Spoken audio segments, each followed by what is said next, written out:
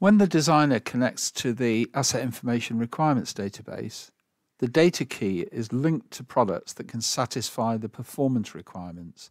And when the schedule is provided to trade contractors who need to propose an alternative, that same data key can inform the technical submittal process.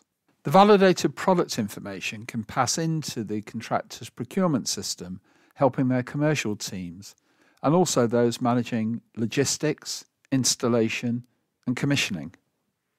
Because we're making it easier for the subcontractor to do things that are important to them, they're more likely to follow this process.